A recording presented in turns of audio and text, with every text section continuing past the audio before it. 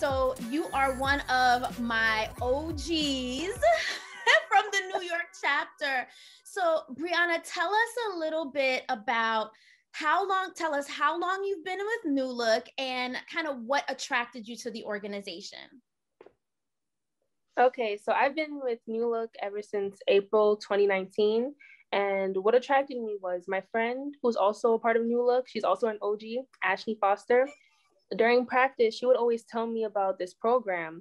And so like one day we didn't have practice, so I decided to go with her when she had a meeting, and I automatically fell in love.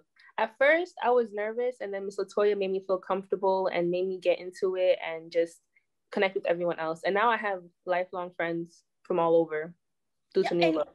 And this is track practice. So you're on the track team, but you know, and you kind of infiltrated, right? Like you rolled through. So Ashley would come through and it's like, who is her little friend? Hello. But you were consistent and you just kept on coming through. You came to activities. So why, what are some of the things that you've done with New Look that really made you stay, that really made you want to keep on coming back? Okay, so first things first, during the program, like during the meetings, just the discussions that we would have, like discussions that you wouldn't have in school with your teachers, it just felt authentic and real. So I kept on coming back for that. And then the trips were very educational, but fun.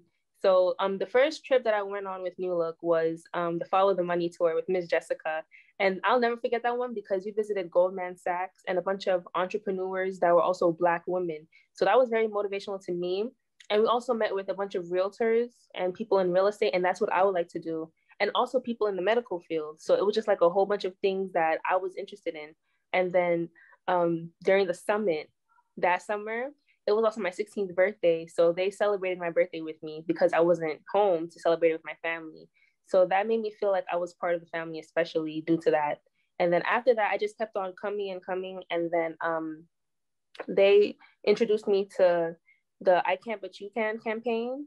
And that helped me get into voting and helping others vote because I'm not of age to vote yet.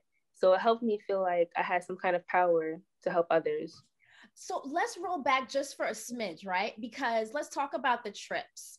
So you went on the Follow the Money and you went on the summit. Now the Youth Summit, for those who may not know actually Follow the Money, kind of is what it sounds like, right? Right. So the Follow the Money tour is an experience that Ms. Jessica, our Director of Financial Literacy, created to provide our young people with a platform for learning about how does money work, right? You can't have financial literacy without knowing how does money work? Where is our money kept?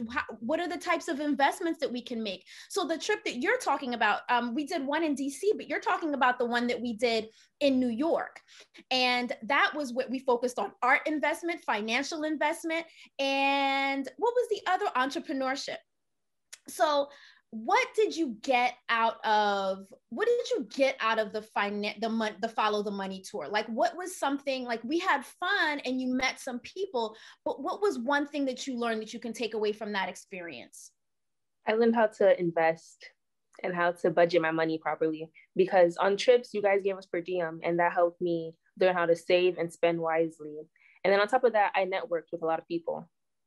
Mm-hmm. So for young people, what is per diem? Per diem is money that you are given each day, and our young people use them for food. So if there was a session that we weren't paying for, or that we weren't a part of that process, and the young people had a little bit of free time, then they can use that money for them to purchase food.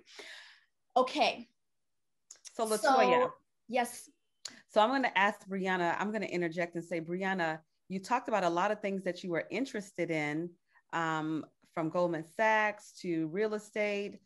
What is your spark? Have you identified that? And how has UshersNewLook help you identify that? Because you've been exposed to so many different areas in the short time that you've been a part of UNL. So what do you imagine that your spark is?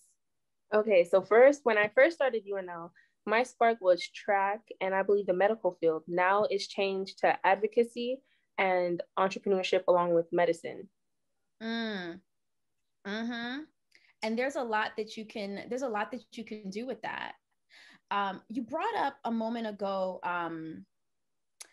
the I can't, but you can. And I remember, do you remember when I asked you to do that? Not really. Okay, I'll remind you. Okay. So I said, Miss Briana, we have an I can't, but you can. We think that you would make a great moderator. Can you, this is what the moderator does. They help to move the conversation. They ask some questions. And the first time I asked you, you said, I don't think so, Miss Latoya. That's not really my thing, right? And then I said, I pushed you a little bit and I said, I think that you can really do it. We wouldn't ask you otherwise. Do you remember that conversation now? Yes, now I remember it. I was very nervous. That. Yeah, I was very nervous to do it because I'm not the person, I don't like to be in the forefront. I like to be behind the scenes. So when Miss Latoya asked me to ask people questions and talk to them on Zoom, I was nervous. But once she pushed me and once I got into it, I really enjoyed it. And then from there, I kept on doing the meetings. And can I tell you that after that first one, you said, oh, that I was nervous, but I did it. When can I do the next one? And how many of them have you done so far? I haven't kept track, but I remember the one, I actually didn't know how to speak Spanish, but I learned Spanish for that one to do it. Tell us about that. So I believe with that one, we did it with Miss Yerby, and we were talking to people from Dominican Republic about how they vote over there and deal with the democratic process over there. And so I was kind of translating. As a moderator, I was translating for our English speakers and trying to ask the questions in Spanish for our Spanish speakers. It was kind of difficult because I don't speak Spanish at all, but I got through with it. And they helped me. Miss Yerby helped me a lot. Mm-hmm. You really pushed yourself for that one. So, all right, so we're coming to the end of our conversation. So I wanted to ask you, what would you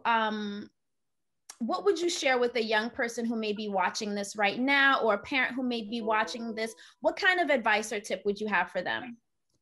For the young person, I would say stay consistent with the program. If you're consistent, you will get a lot out of it. Like I've gotten scholarships, networking. I've done so much just because I was consistent. Thank you so much, Briana. And thank you, No Ms. problem. Latoya, for having the conversation with Briana. That's what it's all about. Ms. Latoya is certainly passionate about the work that she does at UNL. And Briana, we thank you for sharing your Sunday with us and sharing just a little bit about your experience with UNL. And we look forward to great things for you as you continue to show your spark, share your spark, and be your spark. So have a wonderful Sunday.